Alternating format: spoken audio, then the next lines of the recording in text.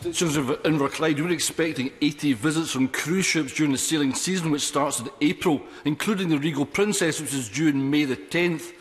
What plans does the UK Government have in place should there be an outbreak on a cruise ship in UK waters?